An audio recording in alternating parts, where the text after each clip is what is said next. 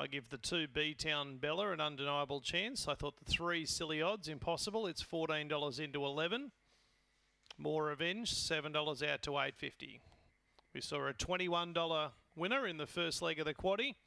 A big pool of nearly $7,000 in the UBET Quadrella tonight here on Brisbane Greyhounds.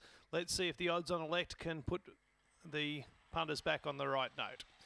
Race 6, green light on, ready now.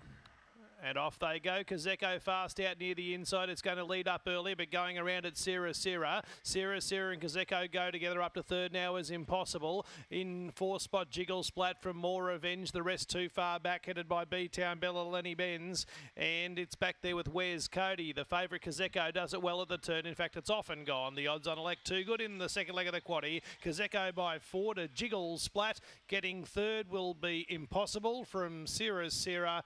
Then More Revenge in behind.